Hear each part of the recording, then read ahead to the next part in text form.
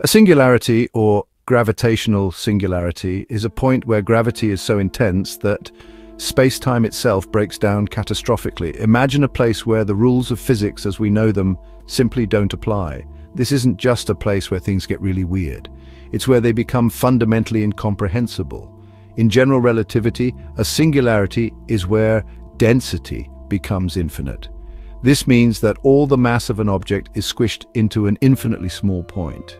Think of it as trying to cram the entire Earth into a single atom. Now, black holes are the ultimate cosmic vacuum cleaners, pulling in everything that crosses their event horizon, the point of no return. The closer you get to the center of a black hole, the stronger the gravitational pull becomes. At the heart of a black hole lies the singularity. Here, gravity is so strong that not even light can escape. The singularity marks a boundary where our current understanding of physics breaks down. It's the ultimate clash of general relativity and quantum mechanics. On one hand, general relativity tells us that space-time curves infinitely. On the other hand, quantum mechanics doesn't allow particles to occupy an infinitely small space. This paradox has kept physicists scratching their heads for decades. Stephen Hawking and Roger Penrose developed theorems describing these singularities, showing that, under certain conditions, a collapsing star must form a singularity. This is known as the Penrose-Hawking singularity theorem. But what really happens inside this mysterious point? That's a question we can't yet answer. Interestingly, the concept of singularity isn't just confined to black holes. The very beginning of our universe, the Big Bang, is also considered a singularity. At that moment, the universe was in an extremely hot, dense state. It didn't collapse into a black hole because the rapid expansion of space changed the rules. As of now, neither general relativity nor quantum mechanics can fully explain the earliest moments of the Big Bang or the true nature of singularities. We're in uncharted territory, and it might take a revolutionary new theory to unlock these cosmic mysteries. Contrary to popular belief, not all singularities are the same. Each type exhibits distinct physical features relevant to the theories from which they originally emerged. For instance, singularities can have different shapes, such as conical or curved. Some even exist without event horizons, known as naked singularities. Conical singularities occur when there is a point where the limit of some diffeomorphism invariant quantity does not exist or becomes infinite, making space-time non-smooth at that point. Imagine space-time around this point looking like a cone with the singularity located at the tip. An example of a conical singularity is a cosmic string or even a Schwarzschild black hole.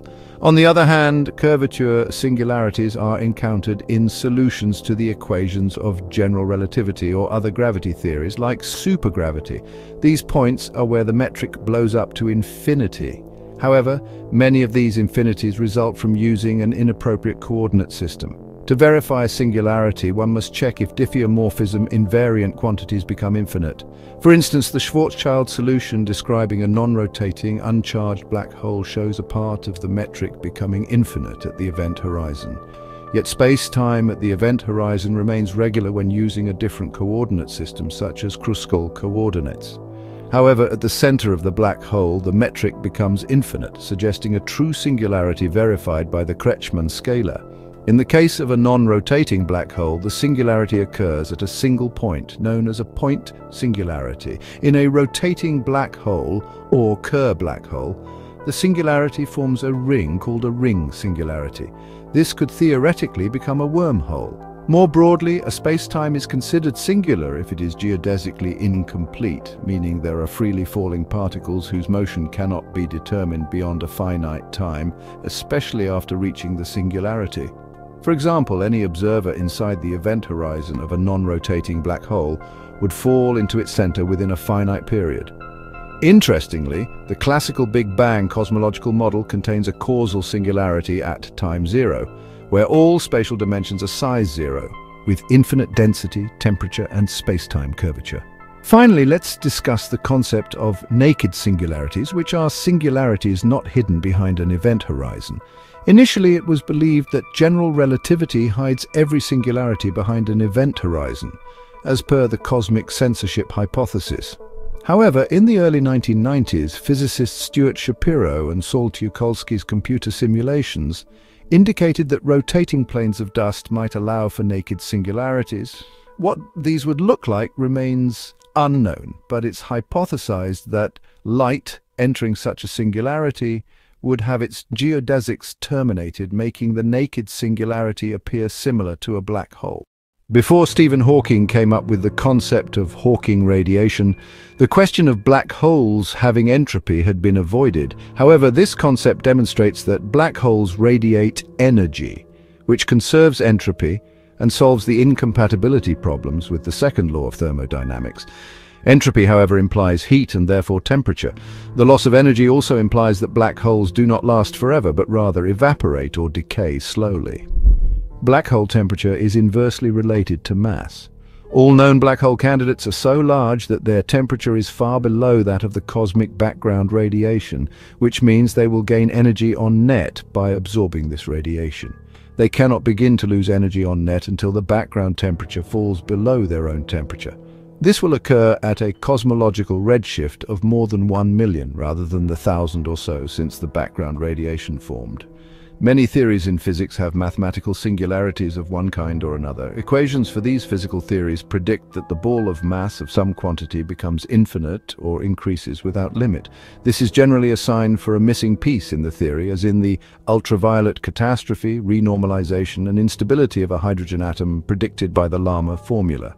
In classical field theories, including special relativity but not general relativity, one can say that a solution has a singularity at a particular point in spacetime where certain physical properties become ill-defined, with spacetime serving as a background field to locate the singularity. A singularity in general relativity, on the other hand, is more complex because spacetime itself becomes ill-defined, and the singularity is no longer part of the regular spacetime manifold. In general relativity, a singularity cannot be defined by where or when.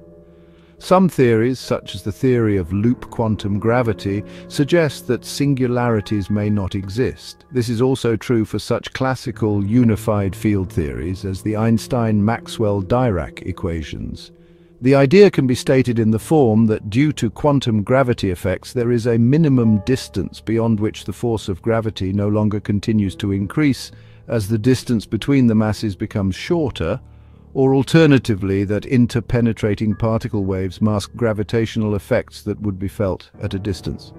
Motivated by such philosophy of loop quantum gravity, recently it has been shown that such conceptions can be realized through some elementary constructions based on the refinement of the first axiom of geometry, namely the concept of a point by considering Klein's prescription of accounting for the extension of a small spot that represents or demonstrates a point, which was a programmatic call that he called as a fusion of arithmetic and geometry.